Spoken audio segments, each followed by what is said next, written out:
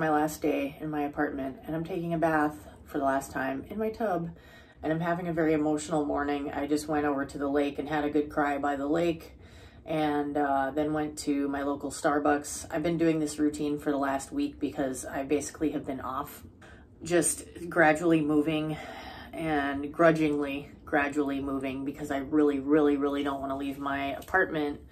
And broader than that, I don't want to leave my neighborhood. And it just today, I think really what is washing over me that like how much I love it here, how much I fucking love it here and why I love it here. And it's just, it is one of the coolest neighborhoods maybe in the world, but definitely in Chicago. And I was thinking about how like outside of the Bay Area where I lived in high school in San Jose, this is probably the most diverse place I've ever lived. There's people from everywhere. There's immigrants from everywhere. There's people of every color. There's people of all kinds of religions. There's gay people, trans people, every kind of person. And the thing that's so awesome about it is I keep thinking about, God, I wish I wasn't emotional, but I keep thinking about during the pandemic, how when everything was shut down and, you know, that happened in like the spring and then in the summer months, they were doing all these weird things where they were trying to keep people off the beach, but it was like you could go on the beach at exactly 7 p.m. The lifeguards would leave. And I live right by the beach, but there's like a park next to the beach, this grassy park area. Everybody, when the weather was nice, would just congregate at the park. And it's just all different types of people just peacefully chilling at the park. And it's just this beautiful energy, this beautiful environment that's like nothing else. And like, especially when you turn on the news and everything is so like full of hate and there's so much turmoil everywhere. And then you have this little oasis of peaceful coexistence. It's just so special that you're just blown away by it. And that's why I just don't want to leave. I don't want to move away.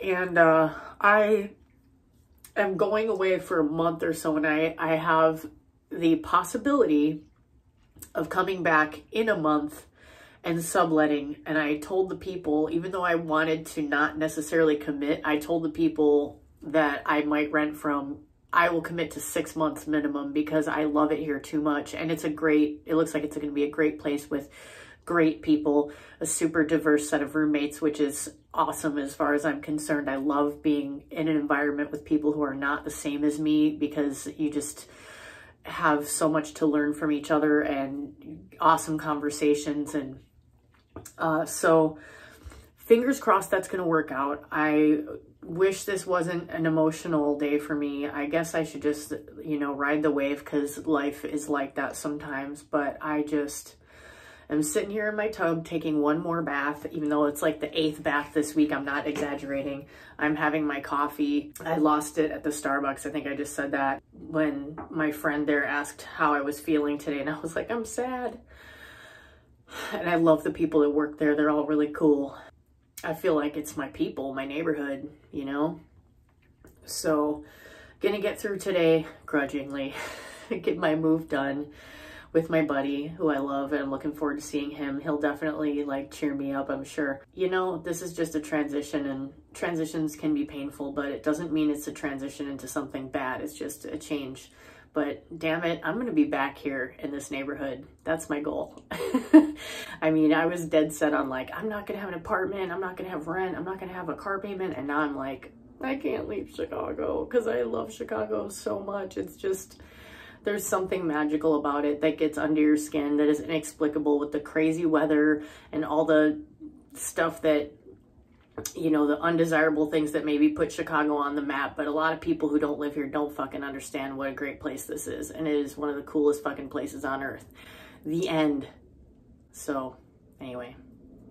Hello, just a little bit of an update. So I moved yesterday and it was really hard, and it is hard. Really having a challenging time figuring out, or like, how do I want to say this?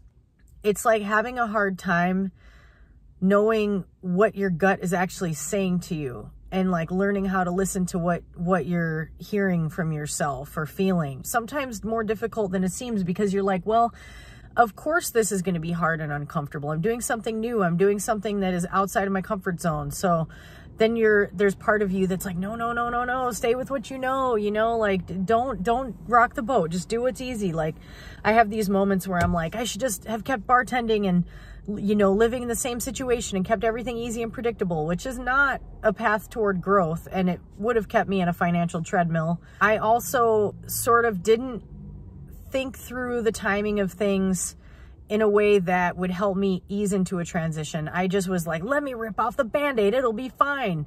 I was just having a long, rather healing, helpful conversation with my best friend, and it's always good to have those conversations with people that really know you and understand you. I was saying how I have this tendency to tell myself something's gonna be great when I want it to turn out great, and then the reality doesn't match that sometimes.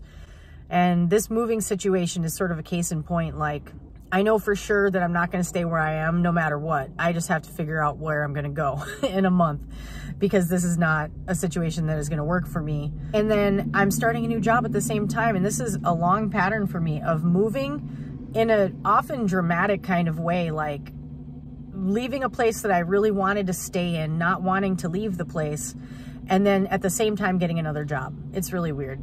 Another thing that's really weird is moving into a place that is really close to certain landmarks that have meaning for you from things that happened in the past. And thinking back on like going to a place and, like there's a hair salon that's 2 doors down from where I'm living now that I used to get my hair cut. I only went there a couple of times because it's crazy expensive, like a lot of things in this part of the city. They did such a fucking good job though. This chick she cut the shit out of my hair, man. I'll tell you what. But it's really weird to be like living right by it and realize like I was sitting in a chair getting my hair cut there back in 2012 or 2013 and not realizing I was 2 doors down from somewhere that I was going to live someday when I was going through like another really difficult transition. And back then it was a difficult transition too. Tomorrow's my first day at the new job, and I'm expecting some fallout from the old job, but I'm not too concerned about it. I just have to like move through it and know that it's probably not going to do anything, and you just have to do your best to remain focused and positive. So that's what I'm doing, because that's all I can do, Hello, my people. I found out that I got the apartment that I was really hoping to get into.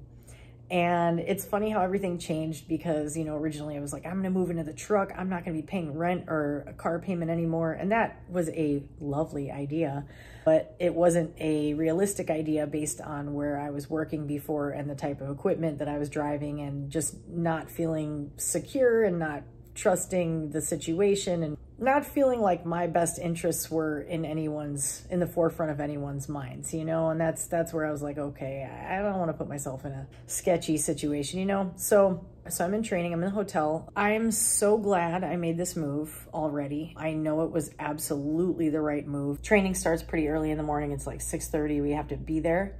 So I've been getting up at like 4. This will be the first chance I have to like get a little bit more sleep. So I'm really happy about that. Not because like my other training, I ended up being forced into sleep deprivation night after night after night.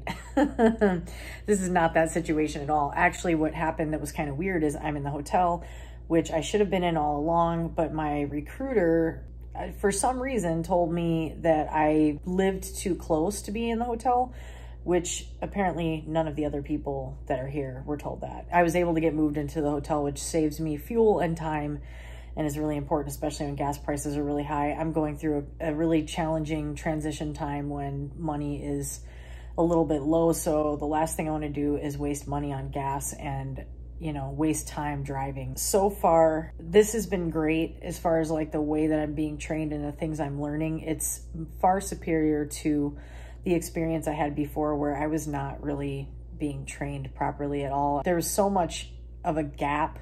When I say gap, I mean a gap between what I learned in CDL school and what I needed to know to be a safe driver on the road. And if you are a new driver, or if you're like in CDL school or you're thinking about CDL school, you have to really look at yourself honestly and ask yourself what kind of driver you want to be and what are your goals. And if your goals are strictly to make money and you don't care as much about like really understanding the mechanics of driving and of operating a truck and the different types of trucking and the different things that you have to do, the different responsibilities that you have, and understanding how those different actions work, if you go into the wrong type of setting from CDL school, you are not only not going to be set up for success, but you are potentially being set up to be a dangerous driver and a danger to yourself and to everyone on the road.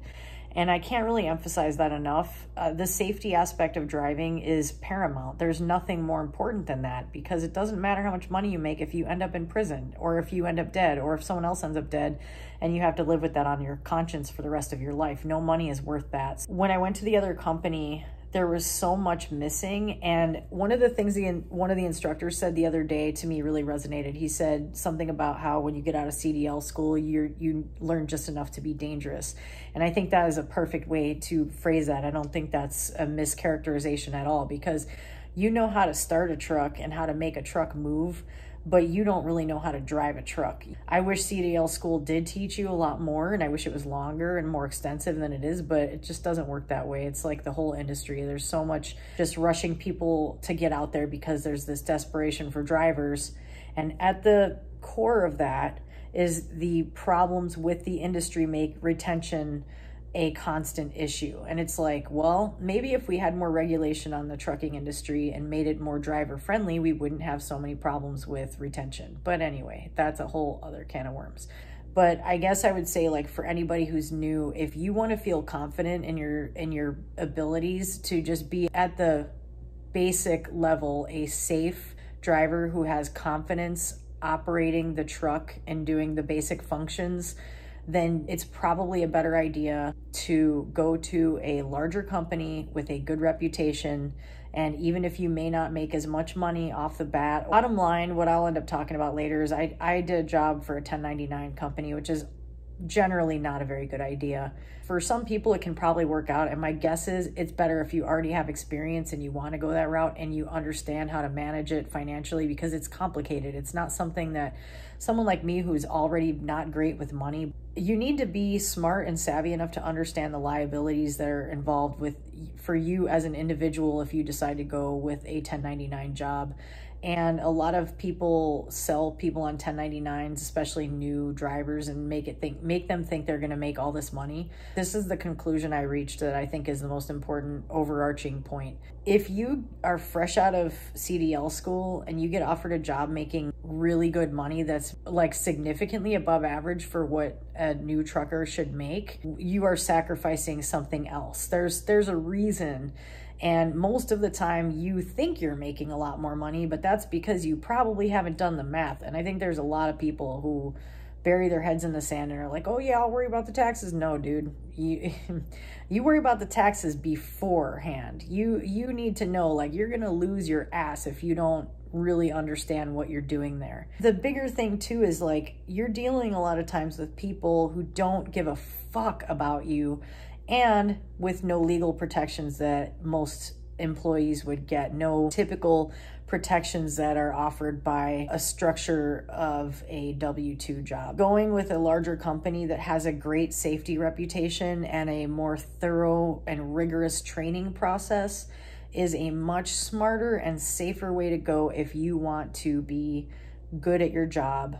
And the money can come later, but you're not going to make money, or you're not going to be out there doing it for very long if you're making serious mistakes because you haven't been trained correctly. I just am really glad I made this decision. It was totally the right decision. I realized it on day one of training. I don't know if I'll ever say where I work, because I like the freedom to express myself as however I want to in my videos. And I feel like once I say who I work for, then it's like, you have to be like representing their company, and I don't want to do that. I always want to be like free to be as weird and independent and off the grid and rogue and maybe political or whatever as I want to be. I don't want to have to tiptoe around the things I like to talk about because I'm representing a brand or a you know, big company or whatever. This training experience is bridging the gap between CDL school and being out on the road as a truck driver. And let's face it, no matter what job you take on, no matter how good the training is, a lot of it is just experience. That's where you're really going to learn, is out there. But you don't want to do like I did and spend 2 weeks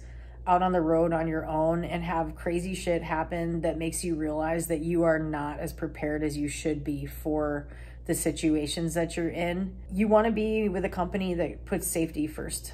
So that's kind of a long way of saying that over and over again. But yeah, things are going great. I'm happy to be getting good training. I'm happy to be in my own private, quiet hotel room with my own bathroom. That is key. All right, I'm gonna get some Z's and go to training tomorrow and learn some more stuff. And yeah, super truck. I'm just kidding.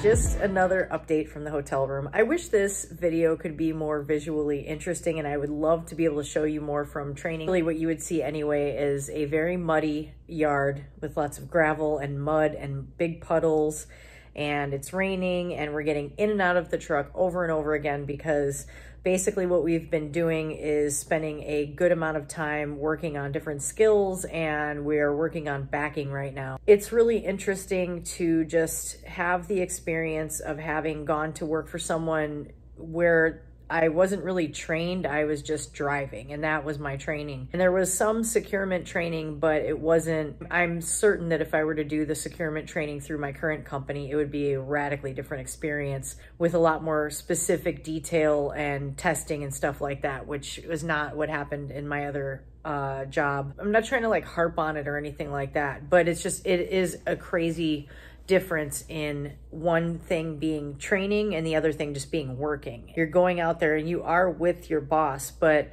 there's no real attention being paid to let's keep developing your skills, let me test your skills. I think anyone who has any real awareness of the trucking industry should automatically be aware that you're not being taught a lot of things in CDL school. And like I said in a previous video, you're taught just enough to be dangerous, really, which is fucking true. I think it makes the most sense when you go to a new company and you're a brand new employee that they say, show me how you do a pre-trip.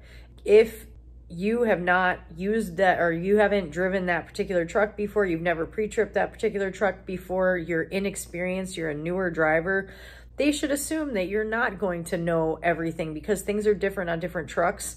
And even though there's some things that should be generally the same, I think there probably always are going to be some differences. I think any employer who really wants you to be good at your job should be willing to say, I want you to show me the pre-trip, and if you don't feel like you have enough familiarity with this truck, then I will show you the pre-trip, and I want you to take notes, and then I want you to work on studying it, and when you know it, you're going to be tested on it. because how are they going to send you out into the world when you can't even pre-trip that truck? And that's kind of how I felt in the last one. And I almost felt like insecure admitting it, you know, but then looking back, I realized that I was kind of doing my usual thing and blaming myself for something that wasn't really my fault, instead of, you know, expecting a higher standard for my training. That's just also partly a personality. I don't want to say defect, but it feels like a defect on my part that I'm more likely to just blame myself. I think this is partly a thing we learn to do as women, to be honest with you. We learn to just sort of be quiet about things sometimes that we may observe and think, that's kind of fucked up. But because we're in realms where speaking up would be seen as difficult, which is most realms, we just say, okay, well, I'm just going to do my best and figure it out for myself, which is not a good solution when you're dealing with something has a high potential for danger like trucking. So we've been tested on everything. And for example, we did not do coupling and uncoupling in CDL school, which is kind of crazy because in many, many, many jobs that you do when you're a trucker, you have to be able to couple and uncouple a tractor trailer, and if you don't know how to do that correctly, it could be deadly because you could drop a trailer while you're driving and it could kill people. It's like these things are, to me, are like step one, you know, and it's super weird that they even put people out and give people CDLs without having even done that. I never coupled or uncoupled a tractor trailer in school. They explained it to us and we needed to be able to like sort of explain it. But if you haven't physically done something, you're not going to know how to do it. That's so stupid. So we had to do that. We had to demonstrate the brake test, the full brake test, which is something you do have to do on the CDL and you should know how to do, you know. And then we had to do the pre-trip and we had to demonstrate that. And it was good to do all that stuff because I graduated from CDL school in December. It's been months and I have been working for someone who doesn't have that type of standard. So I had to, you know, just what I said in a previous video where I was talking about switching jobs. I needed to take a step back and like revisit things I needed to know. And this job is a great bridge between CDL school and being out on the road as a new driver. Do I want to practice backing all day in the rain and mud? Fuck no, I don't. But I'm going to have to back this shit a million times a day. Well, not probably 3 times a day, but I'm going to have to be proficient at backing and I'm not going to be good at it for a while. And what's interesting today, so let me give a little criticism here. Different trainers have different training styles. And as anyone knows, probably any of you watching who has been a trucker for any length of time, if you have been trained by a super trucker before, and plenty of these trainers out here are super truckers or retired super truckers, then you know that there's some frustration there because they're going to start throwing terms at you that you don't know what they're saying, and then you feel awkward saying, what do you mean, you know, and it's like they talk to you with this weird kind of attitude like you should already know, and it's like, how the fuck would I know? I'm totally new at this shit. I was dealing with something that is always frustrating to me, where I was dealing with a trainer who really wanted me to smile a lot and didn't like it if I didn't smile a lot, which is a very frustrating, irritating, and frankly shitty thing that men do to women, because that person is never going to be nagging a man to smile. And it was so irritating because it's like, I'm dealing with a lot of neck pain today. My neck was doing so much better. And unfortunately, all the backing practice all day long, having to crane my neck, I have to basically turn my whole body. And it's hard to, it totally has to do with my stature. Like being a smaller person, I have to turn my whole body and like lean it out the window in order to watch my trailer. And that, man, dude, pain, a lot of pain today. So I got that. I've got multiple people telling me what I should be doing, which is fucking irritating. Then this guy is telling me to smile, and I want to be like, you take that smile shit and shove it right up your fucking ass, like for real. And it's a generational thing, you know. And it's like, having been a bartender for so long, there's certain types of dudes that I'm so familiar with, I don't even get that mad at them. I'm just like, these guys are old school, like this is just how they are. They don't get it, and if you tried to explain it to them, they still wouldn't get it, and they would probably just get mad at you. So it's easier on you if you just like swallow it, but it's real fucking annoying. It's like, bro, I'm not here for you. I'm not here to smile at you. I'm not here to laugh at your jokes. I am here to learn, and I need to keep whatever demeanor works for me while I'm in that process. But whatever, that's a fucking tirade I don't need to go on, because I could keep going. I don't need to. The pain sometimes has really been getting to me. I know it's probably a little bit worse when it's this kind of weather, real rainy and humid and gross. Actually, today and yesterday, there's a treadmill down the hall for me at this hotel, and I haven't run in years. And running is technically not the smartest thing for me to do because of the certain issues that I have with my body. But I was like, you know what? I am eating shitty food because they're feeding us this fast food restaurant shit every day. And I felt so good. I'm like amazed at, just from having been doing yoga and breathing exercises every day, I'm really impressed with how well I'm able to hang doing cardiovascular exercise that I haven't done in a long time. It's like my heart is clearly in very good shape, and that's fucking awesome. I was doing like some intervals for like 20 minutes, which is plenty for me right now, and doing like 3.5 minutes at a pace that I used to run, which is weird. And then doing, you know, walking for 1.5 minutes in between or whatever. Felt so good. It felt great to sweat. I felt great afterward, get some of those good natural painkillers flowing through my body. And it's like, man, I love the discomfort of running. And it sounds weird to say that, but I really do. I love doing something like that I haven't done in a long time. I love it when I'm doing that interval and there's part of me going like, oh, I want to get through this. I only have 1 minute left. I have 1.5 minutes, whatever. It feels good to be like, this is hard right now, and I love it. So that was cool. But the pain has been, with my neck, has been really getting to me today. I did speak to the physical therapist for a couple of minutes. And honestly, like the guy that was bugging me with the smile shit, I like that guy too. Like I can be annoyed by someone and like them at the same time, you know. I'm open-minded that way. Cuz I try to understand where people are coming from, and they're not trying to be mean, you know. They don't understand the way that it makes you feel, and so whatever.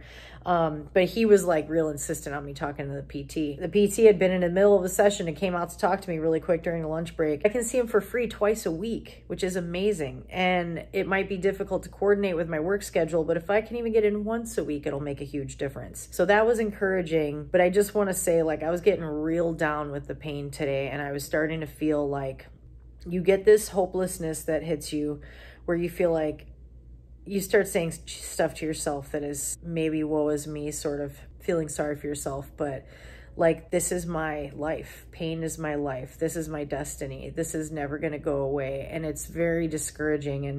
And I started thinking about how, like, am I not going to be able to do trucking because of pain? I quit personal training, and I have talked about reasons why I quit training, but pain was a huge factor in it too, because I was like, I'm in pain and it's my fault and I can't fix it. And I've always been real hard on myself about it and blame myself. There's always a part of me that's going to blame myself for the pain that I'm in, because I feel like all these things I did, all these athletic pursuits, all this obsessive exercising and all these things I did, it's my fault. I deserve it. Or, you know, it's just weird. Pain does some really weird shit to you psychologically. And the worse it is, the worse your headspace can get. And I'm an expert at talking myself down and redirecting myself. But pain is fucking, it tweaks your thinking, man. It's really hard. I have a lot of empathy for anyone else out there who understands what I'm talking about. And there's a lot of people who have far more severe pain problems than I do. Dude, pain is a mind fuck. And if you're also a person who's living with chronic pain, I feel for you, because it's, people who don't experience it don't get it. It is a constant, it's like having a toddler screaming in your ear all day long that won't stop. That's one way to put it, I guess. Anyway, this video is getting too long, but just another day in training. I'm fatigued. I feel pretty lonely. I love being alone in a hotel room. It's nice, but also there's a real loneliness because I'm in a different place. I'm in a different state where the views are very fucking different. You know, you go to different places and you experience some weird cultural differences sometimes. That's why my heart always wants to go back to Chicago. Oh, yeah. So anyway, going back to Chicago on Saturday to see my new apartment. I can't wait. And this video is too long, and that's all I'm going to say. Thanks, bye. Good night. I'm going to go watch Ozark now. I'm almost done. No spoilers.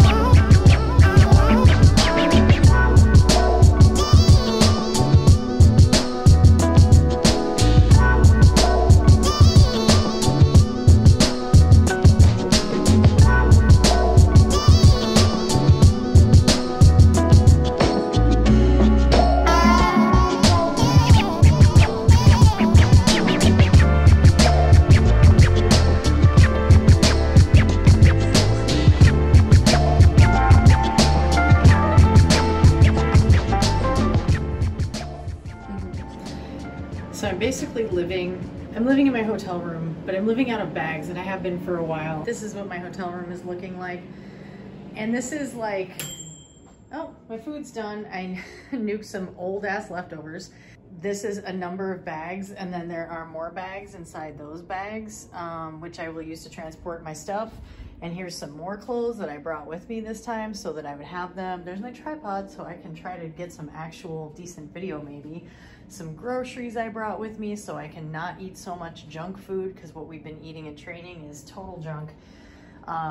Some actual fresh fruit, boom. And there's a fridge and freezer here, and I brought some healthy groceries. So I have my kefir, and I have my apple cider vinegar, and my fresh OJ, and my yogurt, and my oat milk and stuff. Oh, wait a minute though. You know I ran myself a bath. There's my laptop ready to watch some Bill Maher. Got some skincare waiting to happen. I am in the midst of moving. I just went to my new apartment earlier and saw what my space is going to be like, and then went to my current apartment, moved a bunch of stuff from there into storage, and it's just such a weird experience right now to be transitioning from into a new job, into and out of an apartment, into a hotel. Then in a week I'm going to be moving out of this hotel, but I moved like half my shit into this hotel because I'm like, I'll be damned if I'm not going to be comfortable while I'm staying in this hotel. So it's really weird. I'm just doing my best. How does that look? Let's see. I am doing my best, doing my damnedest to, here, let's get so you can see the full, I don't even know what you're gonna see here. I'm doing my damnedest to make myself feel comfortable and at home while I'm in a really just so weird transitional time. I feel like I come across as though like my stupid problems are significant when they are not. I'm just sharing one person's experience, but man, am I aware of my privilege and my fortune in this life. My life is great. I am supported and loved. I have plenty of food to eat. I'm going into deeper and deeper debt every day. But I'm American, so you know, it's kind of like the American way. But it's all good. I'm just grateful. I am really grateful. But I just felt the need to acknowledge that I'm not completely like out of my mind, obsessed with my little world at all. It's just a weird world right now, you know? It's a weird time. Being in transition is weird. I don't love it, but this is where we are. Are you guys bored yet with the hotel room video format? Because I kind of am. I'm about to eat some food. I just nuked. It's one of those, I hate, you know, eating too many frozen meals, but I am grateful to have a hotel room that has a mini fridge and freezer and a microwave. But just some reflections on today, day 5, Friday of my first week of training at my new job, working for a major carrier. Today, I was just like over it. I was tired. They're like 10-hour days. It's a weird feeling because I'm dealing with like this loneliness, this lonely feeling, and kind of feeling isolated, which is really weird because I'm not even in the truck yet when I really will be alone. I think it's because I'm in an environment with people that I don't really know. Not that I dislike anyone. No one's cold or mean. I also don't feel like I really know anybody, you know? So it's kind of a weird situation. That, and then the other thing is, I had a day today where I was just like, dealing with certain male energy makes me want to like throw things. You know, in certain situations, like you just have to sort of be polite and you're just going with decorum and it's a professional environment. So you're not going to like try to make some kind of a stance, but inside you're kind of seething because you're just trying to like be yourself and you expect that people will treat you equally. But also just this thing where I reach a threshold of irritation with male ego behavior, and I don't need your fucking male ego super trucker energy. Like when I'm trying to learn a new set of skills and it's long days and it's cold as fuck and damp and it's just like crappy. One of the things that's really been kind of grating on my nerves, to be honest with you, and this is kind of like, I'm going on a rant tangent, a rangent. I really think that there's some good instruction going on, but there's also some disorganized stuff going on, which happens in many organizations. I'm not bitter about that. But one thing I think is really irritating and unprofessional is when you have a group of instructors that are talking about the students to each other in front of the students and clearly like laughing and making jokes about them. One of the other trainees mentioned to me that she's really good at reading lips and she could tell they were talking about us because she could tell what they were saying. And it shouldn't ever be a situation where that can happen. That's not professional. And I enjoy that kind of thing because we're being expected. There's a lot being asked of us. We're being expected to learn and memorize a lot of information, which we should, of course, no complaints there. That's what we need to be doing. We don't need the added mental clutter of like you guys clearly being sort of like cliquey around us. Like you were once in our shoes too. So have some compassion, stop being dicks. And you know, if you guys want to talk shit about us, which I'm sure you have a lot of interesting insights and like jokes, but like keep it in your own private areas that you guys go in that we don't go in, because there are spaces like that. There's like office areas that they go in that we really don't. Keep it to those spaces. Don't be assholes, you know. It's just fucking rude. So that annoys me. I was just feeling fucking over it today, and I think so much of it is just day after day of gloomy, rainy weather. So I'm on a rant. Sorry guys, a rangent. As I said, I'm gonna have to re-nuke this food because it's gonna get cold while I rant. But also just like financially, things are not good at all right now. They're gonna stay not good for a while, and I'm trying to not think about it too much because it's just like, this is the way it is when you're new in this type of industry. You're never gonna make great money in the beginning, and if you are, then something's wrong. You're probably not setting aside taxes and working at 1099 or something. Oh, okay, so I want to tell you something funny. So maybe some of the people that follow me also follow Nisha K, the YouTube trucker. I've been following her for a while now, maybe since sometime last year. I really like her videos. She's a sweet person, and she's, you know, she shows an interesting perspective on trucking and stuff. I was really tired after a long ass day today, and I got home to the hotel home, and I was running a bath, and I got in the tub. And then I start responding to a couple of comments on my YouTube videos. I look forward to that at the end of the day when I go on YouTube and I see that there's a couple of comments and I'm like, oh, what did they say? And I always like to respond. I try to respond to pretty much every comment. Someone responded to a comment I wrote on Anisha K video. And there was like a bunch of likes and a bunch of comments on what I had written. And I responded to their comment, and then I was, you know how when you do that, then you end up in the other person's comments. So I started responding to other comments as if they were to me because they were about trucking, you know, but they were to Nisha. And I was like, wait, oh man. And I started going back and deleting them because I was like, thanks for commenting. I'm like, man, I'm getting so many likes on these because Nisha has a huge following. So she has like, you know, 60 likes on one comment and 40 something comments on another, likes on another comment. And I'm like, oh, this video really resonated with people. And then I'm like, you fucking dummy. These are Nisha's comments and likes. So I'm pretty sure that my replies will be in Nisha's comments and she'll be like, why is this chick?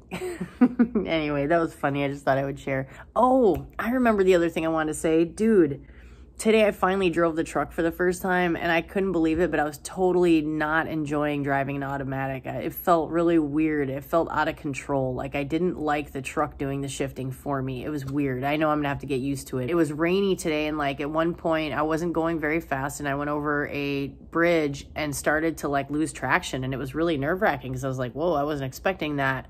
And then I realized, I was like, I think it would have not been like that if I was driving a manual. Maybe someone can comment on that in the comments, but I never thought I would miss the manual, but I really feel unnerved by not being in control of the truck. It's really fucking weird. It's like too immense of a vehicle to not have it be manual. That's the way I feel right now. I'm sure once I get used to it, it'll be fine, especially when I'm dealing with that stop and go shit. But yeah, it's fucking weird, man. I didn't like it that much. Anyway, those are my reflections from this week. Thank you so much for watching. Thanks for bearing with the boringness of this video, and hopefully I'll have some more interesting content, some more interesting visual content in my videos when I'm allowed to show, when I'm able to show, once I'm on the job, y'all. So thanks for watching. I'll catch you on the next one.